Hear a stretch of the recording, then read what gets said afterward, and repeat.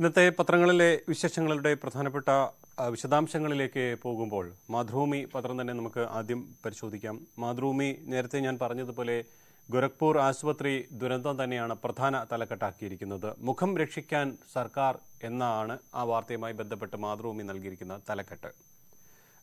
നമുക്കറിയാം, ഈ ഒരു വാർത്തയുടെ വിശദാംശങ്ങളിലേക്ക് പോകുമ്പോൾ BRD ആശുപത്രിയിലെ കൂട്ടമരണത്തെ തുടർന്നുണ്ടായ ജനരോക്ഷം തണുപ്പിക്കാൻ കേന്ദ്രവും ഉത്തർപ്രദേശ് സർക്കാരും നടപടി തുടങ്ങി.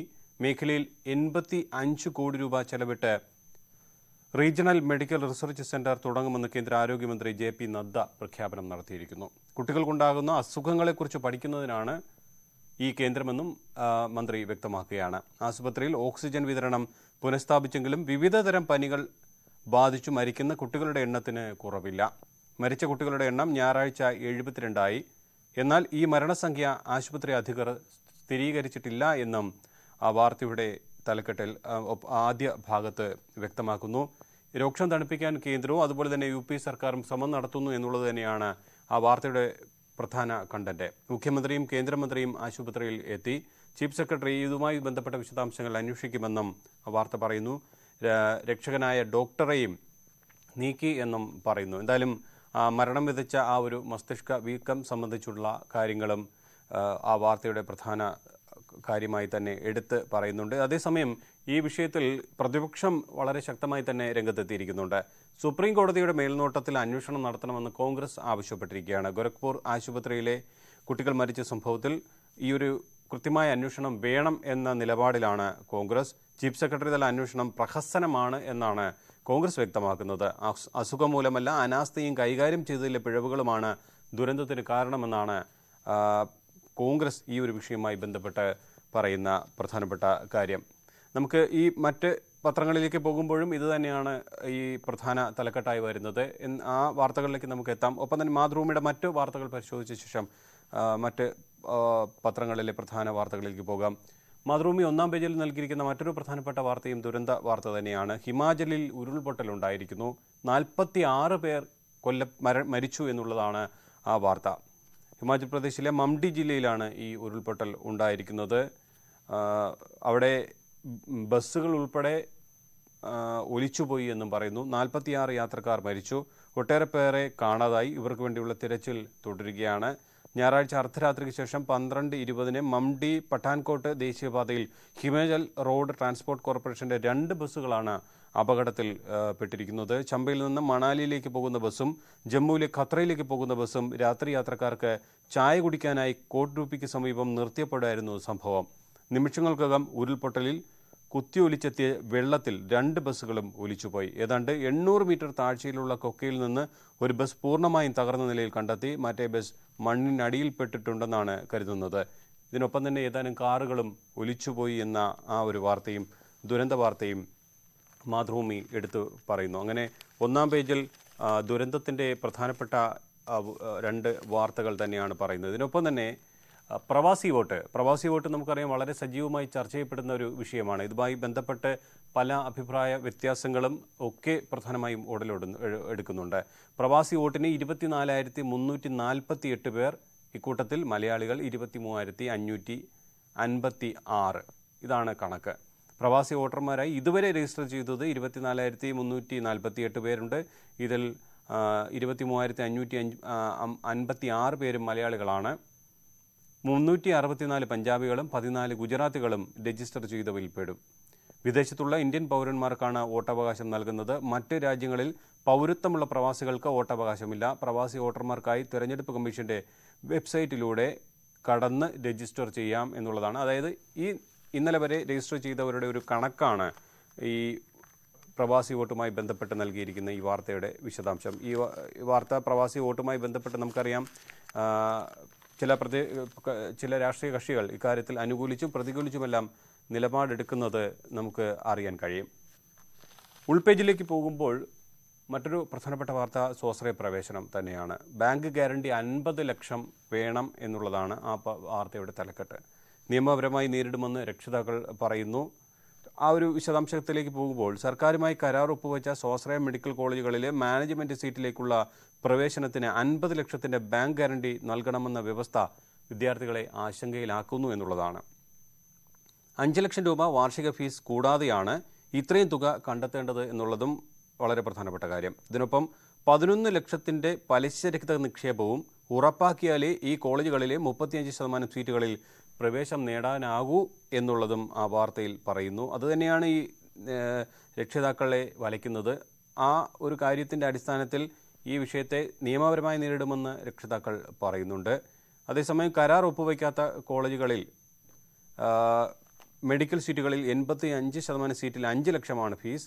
NRI സീറ്റിൽ 20 ലക്ഷവും 85% സീറ്റിൽ മാനേജ്മെൻറ്റ് സീറ്റെന്നും സർക്കാർ സീറ്റെന്നും വേർതിരിച്ചാണ് പ്രവേശന പരീക്ഷാ കമ്മീഷനുടെ ഉത്തരവെന്നും അതിനൊപ്പം ഒരു ബോക്സ് വാർത്തയായി മാതൃഭൂമി നൽകിയിട്ടുണ്ട്. നമുക്ക് മനോരമയിലേക്ക് പോകുമ്പോഴും ഞാൻ നേരത്തെ പറഞ്ഞതുപോലെ പ്രധാന തലക്കെട്ട് ഗോരഖ്പൂർ ദുരന്തം തന്നെയാണ്. ഇന്നലെ 9 കുഞ്ഞുങ്ങൾ മരിച്ചതായി വാർത്ത പറയുന്നു.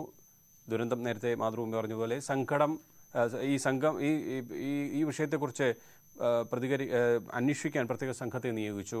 വളരെ രസകരമാണ് മനോരമയുടെ തലക്കെട്ട്.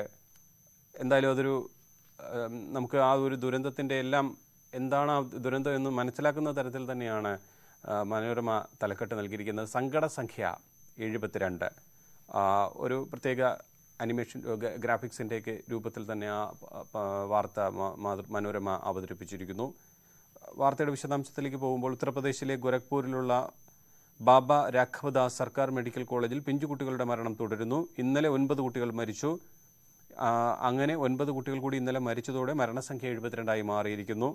ചികിത്സയിലുള്ള കുട്ടികളിലെ ഏറെ പേരും ഓക്സിജൻ കിട്ടാതെയാണ് മരിച്ചതെന്ന ആരോപണം ശക്തമാകുന്നതിനിടെ മുഖ്യമന്ത്രി യോഗി ആദിത്യനാഥ് ഇന്നലെ ആശുപത്രി സന്ദർശിച്ചു. കേന്ദ്രമന്ത്രി JP നദ്ദയും കേന്ദ്രത്തിൽ നിന്നുള്ള ആരോഗ്യ വിദഗ്ധരും ആശുപത്രിയിൽ എത്തിയെന്നും ആ വാർത്ത വിശദമാക്കുന്നുണ്ട്. മുഖ്യമന്ത്രിക്ക് വേണ്ടി റോഡ് തടഞ്ഞു, മൃതദേഹങ്ങൾ ചുമന്ന രക്ഷിതാക്കൾ. UP മുഖ്യമന്ത്രിയുടെ സന്ദർശനത്തിന് 1 മണിക്കൂർ മുമ്പ് തന്നെ മെഡിക്കൽ കോളേജിലേക്കുള്ള വഴിയിൽ വടം കെട്ടി ഗതാഗതം തടഞ്ഞത് ജനങ്ങൾക്ക് കൂടുതൽ ദുരിതമായി. ആശുപത്രിയിൽ എത്തുന്നതിന് 2 കിലോമീറ്റർ മുമ്പാണ് വഴി തടഞ്ഞത്. ഇതോടെ കുട്ടികളുടെ മൃതദേഹങ്ങൾ ചുമന്ന് മാതാപിതാക്കൾ വീടുകളിലേക്ക് കൊണ്ടുപോകേണ്ടി വന്നു എന്നുള്ളതും ഈ പ്രധാന വാർത്തയായി തന്നെ മാതൃഭൂമി നൽകിയിരിക്കുകയാണ്. എന്തായാലും ഓരോ ദിവസവും അവിടെ നിന്ന് പ്രത്യേകിച്ചും ഗോരഖ്പൂരിൽ നിന്ന് വരുന്ന വാർത്തകൾ ദുഃഖിപ്പിക്കുന്നത് തന്നെയാണ്. ഈ അപകടത്തെ ന്യായീകരിക്കാൻ സർക്കാർ ശ്രമിക്കുമ്പോൾ ഈ സംഭവത്തെ രൂക്ഷമായി വിമർശിക്കുക തന്നെയാണ് മറ്റ് രാഷ്ട്രീയ കക്ഷികൾ എല്ലാം. അതുതന്നെയാണ് പ്രധാനപ്പെട്ട വാർത്തയായി മലയാള മനോരമ ചൂണ്ടിക്കാട്ടിയിരിക്കുന്നത്. മറ്റൊരു പ്രധാനപ്പെട്ട വാർത്ത 1-ാം പേജിൽ വന്നിരിക്കുന്നതും ഒരു ദുരന്ത വാർത്തയാണ്. മത്സരം നിയന്ത്രിക്കുന്നതിനിടെ അക്വാട്ടിക് അസോസിയേഷൻ സെക്രട്ടറി കുഴഞ്ഞു വീണ് മരിച്ചു എന്നുള്ളതാണ്. തിരുവനന്തപുരത്ത് പിരപ്പങ്കോട് ഇപ്പോൾ അക്വാട്ടിക് സീനിയർ മത്സരങ്ങൾ നടന്നുകൊണ്ടിരിക്കുകയാണ്. ആ മത്സരം നിയന്ത്രിക്കുന്നതിനിടെയാണ് ഈ ഒരു ദുരന്തമുണ്ടായിരിക്കുന്നത്. നീന്തൽ മത്സരങ്ങൾക്ക് നേതൃത്വം നൽകുന്നതിനിടെ കേരള അക്വാട്ടിക് അസോസിയേഷൻ സംസ്ഥാന ജനറൽ സെക്രട്ടറി കുഴഞ്ഞു വീണ് മരിച്ചു. തിരുവനന്തപുരം കേശവദാസപുരം കാക്കനാട് ലൈൻ ലക്ഷ്മി വിലാസത്തിൽ പോസ്റ്റ് ആൻഡ് ടെലിഗ്രാഫ് ഉദ്യോഗസ്ഥൻ K ബാബുവാണ് മരിച്ചത്. 65ാമത് സംസ്ഥാന സീനിയർ അക്വാട്ടിക് മത്സരം നടക്കുന്ന പിരപ്പങ്കോട് ഡോക്ടർ അംബേദ്കർ രാജ്യാന്തര നീന്തൽ സമുച്ചയത്തിൽ ഇന്നലെ രാവിലെയാണ് ഈ സംഭവം ഉണ്ടായത് എന്ന് മാതൃഭൂമി റിപ്പോർട്ട് ചെയ്യുന്നുണ്ട്. മറ്റ് പ്രധാനപ്പെട്ട വാർത്തകളിലേക്ക് പോകുമ്പോൾ കശ്മീരിൽ കൊല്ലപ്പെട്ട ഭീകരരിൽ ഹിസ്ബുൾ കമാൻഡർ യാസിനും ഉൾപ്പെടുന്നു എന്നുള്ള വാർത്തയും മാതൃഭൂമിയുടെ ആദ്യ പേജിൽ തന്നെ ഉൾപ്പെട്ടിട്ടുണ്ട്. ഉൾപേജിലേക്ക് പോകുമ്പോൾ പ്രധാനപ്പെട്ട വാർത്തകളിലേക്ക് പോകുമ്പോൾ മുരുകൻ്റെ മരണം വീഴ്ചയില്ലെന്ന് മെഡിക്കൽ കോളേജിൻ്റെ റിപ്പോർട്ട് വ്യക്തമാക്കുന്നു. വെന്റിലേറ്റർ ഒഴിവില്ലായിരുന്നു, ആംബി ബാഗ് സംവിധാനം ഒരുക്കാമെന്ന് പറഞ്ഞു തുടങ്ങിയ കാര്യങ്ങളെല്ലാം ആ വാർത്തയുടെ വിശദാംശമായി വരുന്നുണ്ട്. കൊല്ലം ഇത്തിക്കരയിലെ വാഹനാപകടത്തെ തുടർന്ന് ഗുരുതര പരിക്കുകളോടെ എത്തിച്ച തിരുനെൽവേലി സ്വദേശി മുരുകൻ മരിക്കാനിടയായ സംഭവത്തിൽ വീഴ്ച സംഭവിച്ചിട്ടില്ലെന്ന് തിരുവനന്തപുരം മെഡിക്കൽ കോളേജിന്റെ ആഭ്യന്തര അന്വേഷണ റിപ്പോർട്ട്. മുരുകനെ എത്തിച്ച സമയത്ത് ഇവിടെ വെന്റിലേറ്റർ ഒഴിവില്ലായിരുന്നുവെന്നും ആരോഗ്യ ഡയറക്ടർ ഡോക്ടർ RL സരിതയ്ക്ക് നൽകിയ റിപ്പോർട്ടിൽ വ്യക്തമാക്കുന്നുണ്ട്. ആ വാർത്ത 9-ാം പേജിൽ വായിക്കാൻ കഴിയുന്നതാണ്. ഇതിനൊപ്പം തന്നെ 9-ാം പേജിൽ ഇടം പിടിച്ചിരിക്കുന്ന മറ്റൊരു പ്രധാനപ്പെട്ട വാർത്ത KSU നേതാക്കളെ മാത്രം നിർദ്ദേശിച്ച് നടത്തിയ അഴിച്ചുപണിയിൽ പ്രതിഷേധം എന്നുള്ളതാണ്. തെരഞ്ഞെടുപ്പില്ലാതെയാണ് പുനഃസംഘടന നടന്നിരിക്കുന്നത്. തെരഞ്ഞെടുപ്പില്ലാതെ യൂത്ത് കോൺഗ്രസ് പുനഃസംഘടന നടന്നതിനെക്കുറിച്ചുള്ള ഒരു വാർത്തയാണ്. 4.5 വർഷം പിന്നിട്ട കമ്മിറ്റികളിലേക്ക് തെരഞ്ഞെടുപ്പ് വേണമെന്ന് ആവശ്യമുയരുന്നതിനിടെ നാമനിർദ്ദേശത്തിലൂടെ ഏതാനും KSU നേതാക്കളെ ഉൾപ്പെടുത്തി പുനഃസംഘടന നടത്തിയതിനെതിരെ പ്രതിഷേധം. അടുത്ത ലോക്സഭാ തെരഞ്ഞെടുപ്പ് വരെ സംഘടനാ തെരഞ്ഞെടുപ്പ് നീട്ടിക്കൊണ്ടുപോകാനുള്ള ചില നേതാക്കളുടെ തന്ത്രമായാണ് ഒരു വിഭാഗം പ്രവർത്തകർ ഈ നീക്കത്തെ വ്യാഖ്യാനിക്കുന്നത്. പ്രതിഷേധത്തിന്റെ പശ്ചാത്തലത്തിൽ ഐ ഗ്രൂപ്പ് നേതാക്കളുടെ യോഗം ഇന്ന് കൊച്ചിയിൽ ചേരും എന്നുള്ള വാർത്തയുമുണ്ട്. ആ വാർത്തയും മലയാള മനോരമയുടെ 9-ാം പേജിൽ ഇടം പിടിച്ചിരിക്കുന്നു. എഡിറ്റോറിയൽ മനോരമ നൽകിയിരിക്കുന്നത് ഗോരഖ്പൂർ തന്നെയാണ്, ഒരു വിലാപം. ആ ഗോരഖ്പൂർ ദുരന്തത്തെക്കുറിച്ചുള്ള വാർത്ത എഡിറ്റോറിയൽ ആയി മനോരമ നൽകിയിരിക്കുന്നു. മനോരമയുടെ മനോരമയിലേക്ക് വന്ന പ്രധാനപ്പെട്ട വാർത്തകൾ ഈ വാർത്തകൾ തന്നെയാണ്. നമുക്ക് കേരള കൗമുദിയുടെ പ്രധാന തലക്കെട്ട് നോക്കുമ്പോൾ കേരള കൗമുദിയുടെ തലക്കെട്ട് മറ്റ് പത്രങ്ങളിൽ നിന്നും വ്യത്യസ്തമാണ്. പ്രധാന വാർത്തയായി അവർ നൽകിയിരിക്കുന്നത് സ്വകാര്യ ബസ് ഉടമകൾ സമരത്തിലേക്ക് നീങ്ങുന്നു എന്നുള്ളതാണ്. ബസ് ചാർജ് കൂടും എന്നുള്ളതാണ് അതിൻ്റെ അർത്ഥം. തലക്കെട്ടായി നൽകിയിരിക്കുന്നത് ബസ് ചാർജ് കൂടും. ജസ്റ്റിസ് രാമചന്ദ്രൻ കമ്മീഷൻ റിപ്പോർട്ട് നൽകും. 16 സർക്കാരുമായി ചർച്ച നടത്തും എന്നുള്ളതാണ് കേരള കൗമുദിയുടെ പ്രധാന വാർത്ത. അതേസമയം വളരെ പ്രാധാന്യത്തോടു കൂടി തന്നെ ഗോരഖ്പൂർ ദുരന്തവും കേരള കൗമുദി നൽകിയിട്ടുണ്ട്. പ്രധാന ആ വാർത്തയിലേക്ക് പോകുമ്പോൾ സ്വകാര്യ ബസ് ഉടമകൾ സമരത്തിലേക്ക് നീങ്ങുന്നു എന്നുള്ളതിനെക്കുറിച്ച് വിശദാംശം നോക്കുമ്പോൾ സംസ്ഥാനത്ത് ബസ് ചാർജ് വർധനയ്ക്ക് കളമൊരുങ്ങുന്നു. ചാർജ് വർധനയെക്കുറിച്ച് പഠിക്കാൻ ജസ്റ്റിസ് രാമചന്ദ്രൻ കമ്മീഷനോട് ഗതാഗത വകുപ്പ് ആവശ്യപ്പെടുമെന്നാണ് അറിയുന്നത്. കമ്മീഷൻ അനുകൂല റിപ്പോർട്ട് നൽകിയാൽ അധികം വൈകാതെ നിരക്ക് വർധന ഉണ്ടാകും. ചാർജ് വർധന ആവശ്യപ്പെട്ട് സ്വകാര്യ ബസ് ഉടമകളുടെ സംഘടനകളുടെ സംയുക്ത സമിതി ഓഗസ്റ്റ് 18-ന് പണിമുടക്ക് പ്രഖ്യാപിച്ചിട്ടുണ്ട്. സെപ്റ്റംബർ 14 മുതൽ അനിശ്ചിതകാല സമരവും തുടങ്ങും. സ്വകാര്യ ബസ് സമരത്തിൽ നിന്നാണ് എല്ലാ തവണയും ബസ് ചാർജ് വർധന ആലോചിച്ചു തുടങ്ങുന്നത്. സംസ്ഥാനത്തെ ബസ് സർവീസുകളിൽ 70%-ലധികവും സ്വകാര്യ ബസ്സുകളാണ്. അതുകൊണ്ട് തന്നെ സമരം ജനജീവിതത്തെ ബാധിക്കുമെന്നും പറയുന്നു. കൗമുദി സ്പെഷ്യൽ ആണ് ഈ വാർത്ത. കോളം സതീഷ് കുമാറാണ് ഈ ഒരു എക്സ്ക്ലൂസീവ്, അതായത് കേരള കൗമുദിയുടെ ഒരു എക്സ്ക്ലൂസീവ് വാർത്തയായി തന്നെ നമുക്കിതിനെ കാണാൻ കഴിയും. ആ ഒരു വാർത്ത നൽകിയിരിക്കുന്നത്. ഓർഡിനറിക്ക് ഇപ്പോഴത്തെ ചാർജ് നമുക്കറിയാം 7 രൂപ. കിലോമീറ്റർ നിരക്കുകൾ പൈസയിൽ 64 ഇതിൽ മാറ്റം വരാൻ പോകുന്നു എന്നുള്ളതാണ്. പക്ഷേ ഈ ഒരു ചാർജ് വർധന കൊണ്ട് KSRTCക്ക് എന്ത് നേട്ടം എന്ന് പരിശോധിക്കുമ്പോൾ ഒരു നേട്ടവുമില്ല എന്നുള്ളതാണ് മനസ്സിലാക്കാൻ കഴിയുന്നത്. കഴിഞ്ഞ തവണ ചാർജ് വർദ്ധിപ്പിക്കും മുമ്പ് ഒരു ദിവസത്തെ കളക്ഷൻ 5.5 കോടിയായിരുന്നു. ഇപ്പോഴും ഇതിൽ വലിയ മാറ്റമൊന്നുമില്ല. വർദ്ധിപ്പിച്ചപ്പോൾ പറഞ്ഞത് കളക്ഷൻ 6.5 കോടിയാകുമെന്നായിരുന്നു. വർധനയ്ക്ക് മുമ്പ് പെൻഷനുള്ള തുക മാത്രം കടം വാങ്ങിയിരുന്നു. ഇപ്പോൾ ശമ്പളത്തിന് പോലും പണമില്ലാത്ത അവസ്ഥയിലാണ്. ചാർജ് വർധന ഒരു പോംവഴിയില്ലെന്നാണ് ഇതിൽ നിന്ന് വ്യക്തമാകുന്നത്. മാത്രമല്ല സൂപ്പർ ക്ലാസ് സർവീസ് നടത്തുന്നത് KSRTC മാത്രമാണ്. അതുകൊണ്ട് തന്നെ ഈ വർധന കൊണ്ട് കാര്യമായ ഗുണം ഒന്നും ഉണ്ടാകില്ല എന്നുള്ളത് തന്നെയാണ് ഈ വാർത്തയിൽ പ്രധാനമായും പറയുന്നത്. സ്വകാര്യ ബസ് ഉടമകളുടെ ആവശ്യങ്ങൾ സർക്കാർ അംഗീകരിക്കുമോ എന്നുള്ളത് നമുക്ക് കാത്തിരുന്ന് കാണാം. മറ്റൊരു പ്രധാനപ്പെട്ട കാര്യം, ആഘോഷ ദിവസങ്ങൾ വരുമ്പോഴാണ് ഇത്തരം ആവശ്യങ്ങളുമായി വരുന്നത് എന്നുള്ളതറിയാം. നമുക്ക് ഇപ്പോൾ ഓണം വരാനിരിക്കുന്നു. ആ ഓണത്തിന് മുമ്പായി പലപ്പോഴും കഴിഞ്ഞ വർഷങ്ങളിലുമെല്ലാം ഇത്തരം നീക്കങ്ങളുമായി സ്വകാര്യ ബസ് ഉടമകൾ മുന്നോട്ട് വന്നിരുന്നു. ഈ ആവശ്യം സർക്കാർ പരിഗണിക്കുമോ എന്നുള്ളത് നമുക്ക് കാത്തിരുന്ന് കാണാം. ഞാൻ നേരത്തെ പറഞ്ഞതുപോലെ ഗോരഖ്പൂർ ദുരന്തവും മരണം 71 എന്നുള്ളതാണ് കേരള കൗമുദി പറഞ്ഞിരിക്കുന്നത്. മൃതദേഹങ്ങളോടും അനാദരവ് കാട്ടുന്നു എന്നുള്ളതും പ്രധാനപ്പെട്ട ഒരു വാർത്തയായി അവർ ചൂണ്ടിക്കാട്ടുന്നുണ്ട്.